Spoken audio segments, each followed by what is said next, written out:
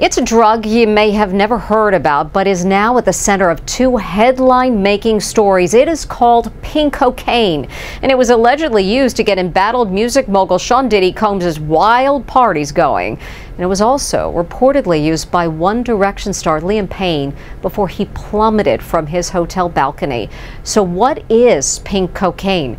Here's Alison Hall.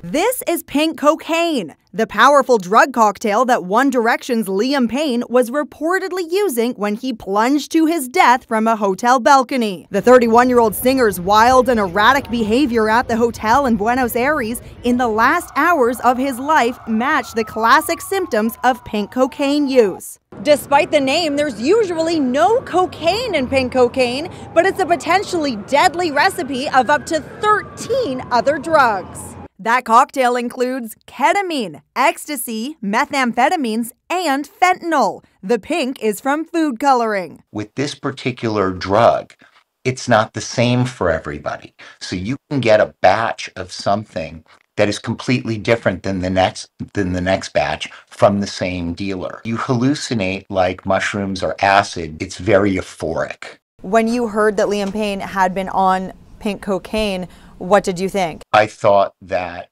he fell out a window, especially since there were no defensive marks on his body. Addiction experts raised the alarm about pink cocaine a year ago, calling it unpredictable, highly potent, and particularly dangerous. Now it's time to enjoy life. This is a celebration of life. Pink cocaine, also called 2C, allegedly fueled Diddy's notorious freak-off parties. Diddy denies the allegations. It destroys families forever.